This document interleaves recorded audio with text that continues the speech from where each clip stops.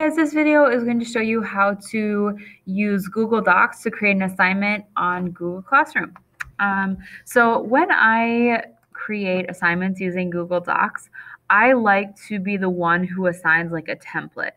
And the reason that I like that is that it saves students a step. Like they don't have to figure out how to upload their own personally created documents onto Google Classroom. The naming is consistent. I like that I can monitor their process because I can have access to the document while they're currently editing it. That's really nice. I've found out from another teacher, I've never done this, but if you open up Google Classroom on a tablet or on your mobile phone, it will, and you can like pull up the student's Google Doc.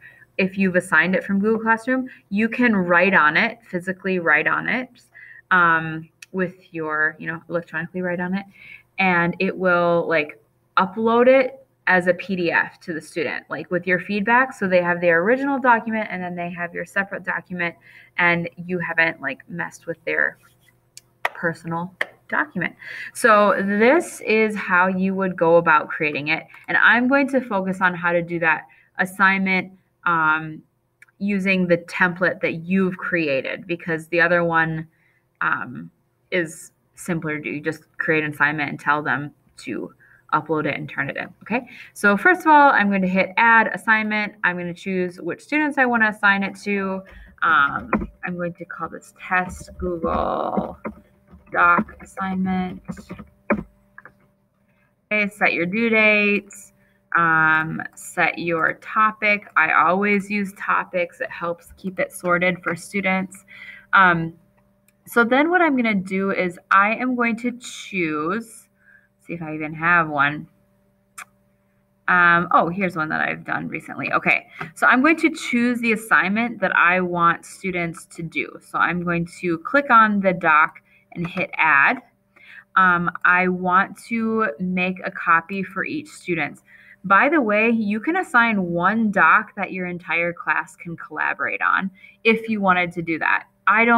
Obviously, I don't want to do that because I like students to do their individual work, but if you wanted like a platform for collaboration, that is one that you could use. And then I'm going to hit assign. And I want to just show you the beautiful part about this. I don't have more than one student in this test class, so I can't quite show you the fullness of what it does, but it's very cool. Okay, I'm going to click on the assignment. I'm going to hit view assignment, and I can, oh man, I might have to open it as the test student. Give me just a second. I'll be right back. Nope, never mind. It just took a second to load. So here it is. So what it does is it will gather all of your students in one spot. So it's going to list all your students here. It'll give you a spot to grade them, but it'll also show you all of their work while it's in progress. So you can literally see them editing the doc as they go. Okay.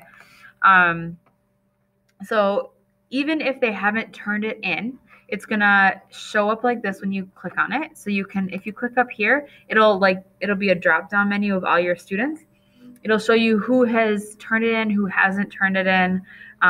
So this student has not turned it in, obviously, but I will see like exactly what they've done so far. Okay, and then I can right here type in the grade. I just want to move this for a moment. Get out of the way. Oh, there's two of me now. I didn't know that happened. All right. I'm learning all kinds of things about Screencastify. Okay, so I could type in the grade. I can add a private comment. I do believe that I've never used this, but you can add to a comment bank, like, this looks great. Nice job. Okay. And then